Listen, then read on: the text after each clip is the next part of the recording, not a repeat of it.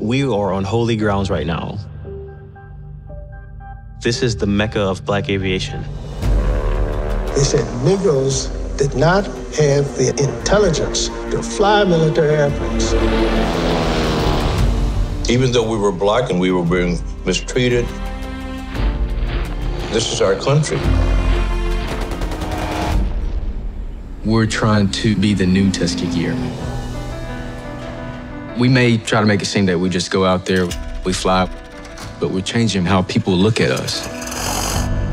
I want anybody who feels like they're a normal black girl to know they can do this too. My great uncle was the chief mechanic for the Tuskegee Airmen. I remember before he died, I felt that I needed to stay in Tuskegee. I'm the next generation. There's no better way to pay back what the Tuskegee Airmen did than to create a new generation of pilots.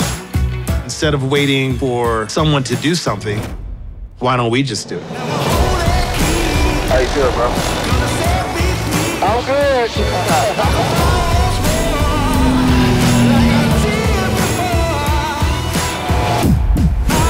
When I get in those skies, it's home for me.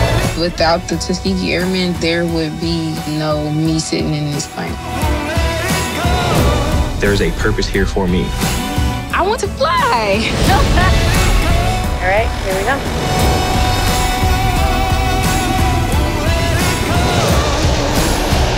And let's rock and roll.